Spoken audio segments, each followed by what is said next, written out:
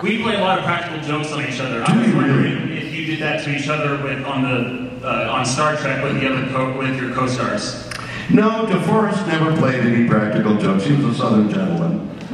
And Leonard...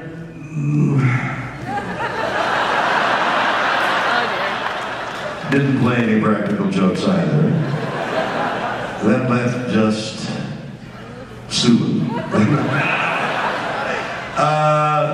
So I would play practical jokes, yes. I did play practical jokes. I especially loved to play practical jokes on Leonard. Yeah. Nimoy, he's very solid, you know, he's a very serious man, a very wonderful actor, a wonderful friend, very serious. Subject to a good practical joke.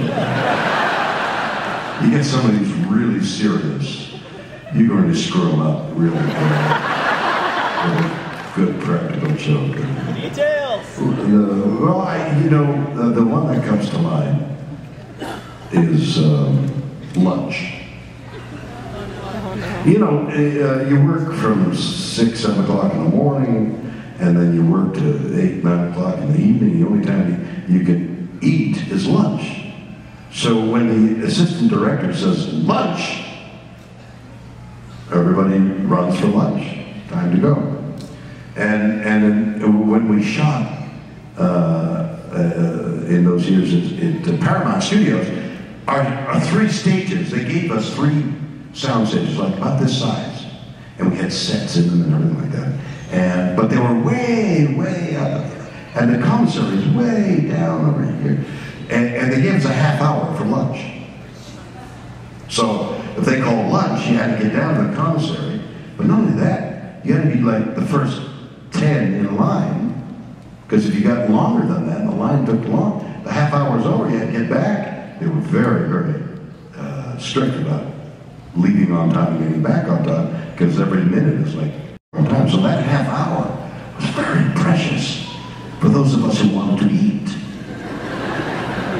So, and I used to run track, and I played football.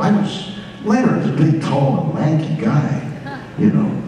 So when they called lunch, in fact, by the time the guy had lunch, I was gone.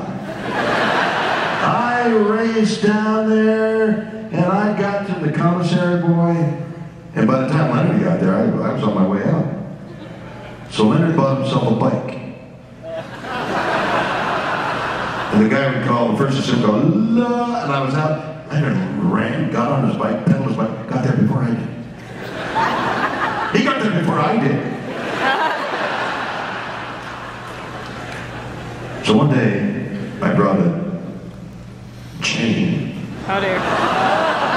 And one of those locks, the American lock, they used to have an ad where somebody would shoot a .45 at the lock and it still wouldn't break. One of those unbreakable American locks. And I wound that chain around the bike and I put it against a fire hydrant and I locked it. And then the cyclist would go, look! And I'm out! Leonard's out! He jumps on his bike. He's a shitter, what are you doing on that bike? I'm eating lunch, I don't answer that guy. So the next day, you can applaud later, I'll just hold it, I hope. He brings bolt cutters. And he cuts the chain, he beats me. The following day, I put his bike. Well, you know, in a studio like that, there's a lot of people who steal things. I didn't want Leonard's bike to be stolen. So I put it in my dressing room for safekeeping.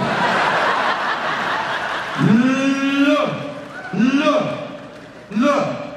I'm out. Leonard's out. Where's my bike, Shatner? Leonard's in my dressing room.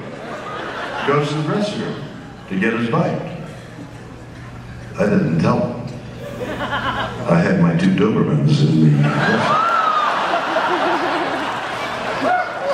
the It ended one day when I put the bike up in the ceiling.